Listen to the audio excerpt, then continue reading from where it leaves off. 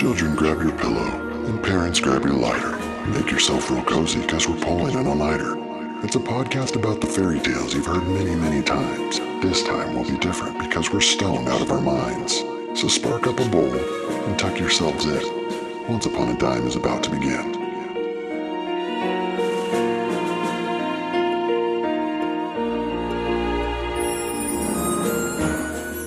We're going to tell you about the Frog King, or Iron Heinrich, or Henry. Starts out in 1823. It was the old times. This was the times of when wishing did any good. And there was a king, and he had some daughters. Some beautiful daughters. They were beautiful daughters. And the youngest one was the most beautiful. And he loved her the most, obviously. And she was so beautiful that even the sun was happy to shine down on her face or something. Something like that. Yeah. He marveled every time he shone his face, because the sun in this story has a persona. She's the one that brings around summer. So we're going to call her Summer. It's summer, and the king's castle, is nearby a forest. And in the forest, it's a dark forest, there is a linden tree, and by the linden tree there's a well. And the youngest daughter... So you know where the well is? It's by the linden tree. Yeah. It's not by the Douglas fir.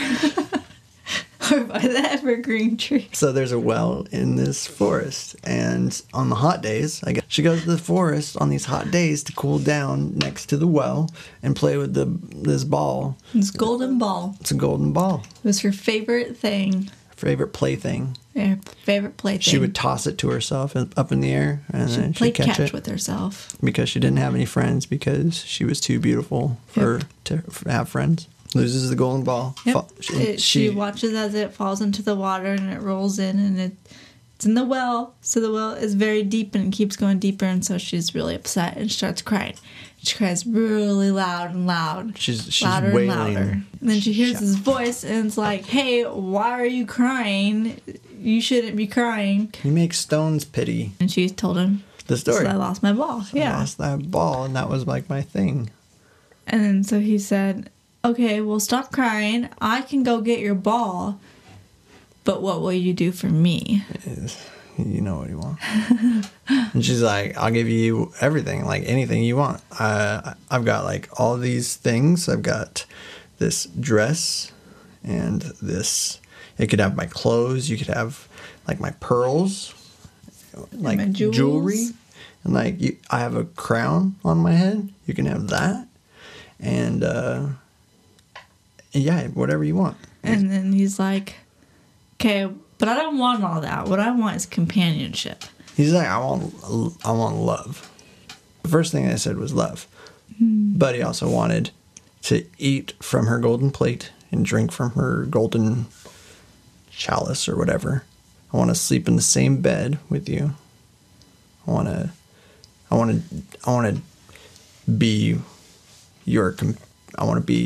be your playmate. And she's like, "Yeah, of course, sure thing. And so then he dove in the water, and then she's like, "This frog is stupid. What can it do? All it can do is sit on this ledge all day and play in the water. It can't be my companion." It can't be a human's companion. A companion to a human. It's a stupid frog.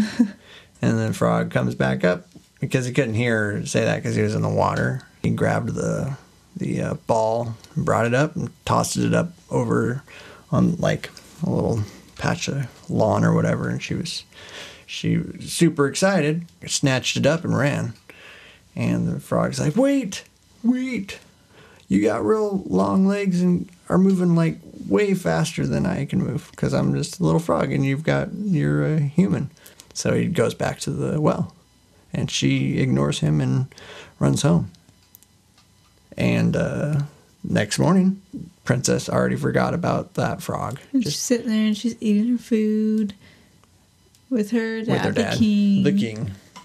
And then there's a knock on the door. You hear a plip plop. A plip plop. So there was a noise in the distance as she was eating. She heard plip plop, which obviously is somebody pooping. She hears the knocking on the door somehow, and the frog's like, "Youngest princess, open the door." And she doesn't know that it's not the frog. Like, she totally forgot. Literally had amnesia. Anyway, she goes to the door, and there's the frog there. And he's like, "Hey, let me in, because, we made a deal." She slams the door in the frog's face. And then she gets to the table, and she's freaked out, so her heart's like pounding her on, and he sees it. He sees her heart pounding through her chest. And the dad's like, "What's up? You just see a giant and he's out to get you?" She's like, "No, it was a frog."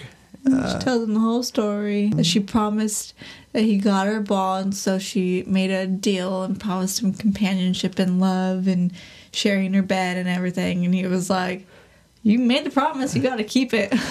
She gets the spiel, and then the frog, you hear a voice. "Youngest daughter of the king, open up the door for me. Don't you know what yesterday you said to me down by the well? Youngest daughter of the king, open up the door for me." She goes and she opens the door, and then the frog follows her back to the table, and she sits down, and he's like, "Put me on the table." But first thing, when she goes to get him, he's like, "Pick me up and put me on your shoulder." And like, he's kind of pushy. He's like, bring your golden plate closer to us so that I can eat what you're eating, so we can eat together." And she does. But you can sense her resistance, like she's her disgust. Yeah, and he's like, the king's like, he's mad. He's like, "You shouldn't despise the things that you've made promises to, like the things that are out to help you, the things that have helped you. You should not, in times of need, as it were." And he's mad. He said, "Do as you're told." But again, the frog is being pushy. But she picks him up with 2 fingers and takes him to the bedroom. Puts him in a corner. And then he's like, "Put me in the bed with you. I want to sleep with you." Yeah, if you don't, I'm gonna tell your dad. He said, "I want to sleep in your bed." And so she gets to her bedroom and puts him in a corner, and then goes to her bed, and he's like, "No, I'm in your bed. This was the deal." She gets pissed because he keeps being pushy.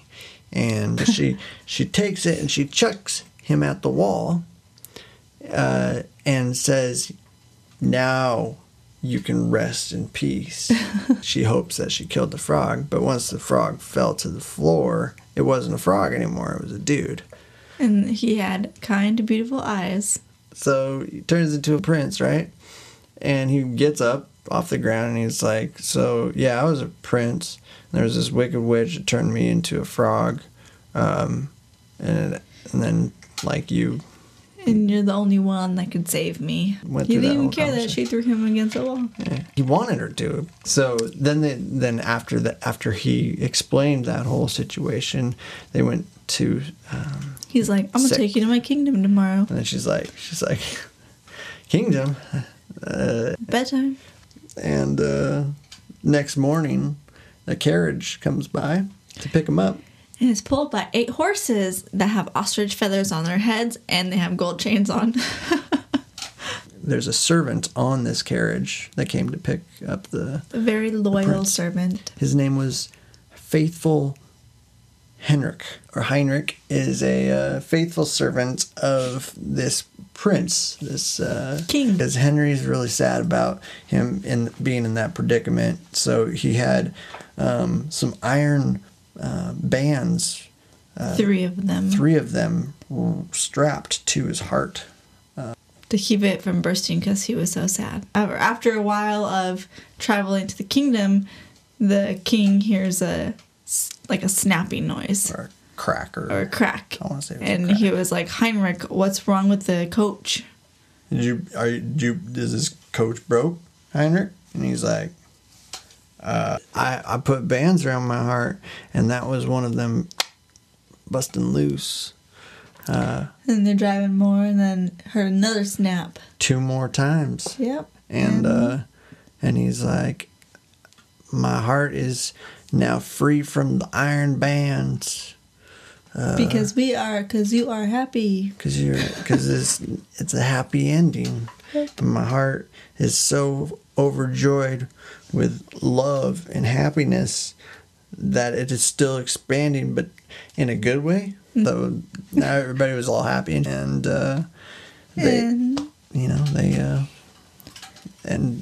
ever after. To close the chapter on this episode, until we meet again, and so the story goes, we turn the page to find the end.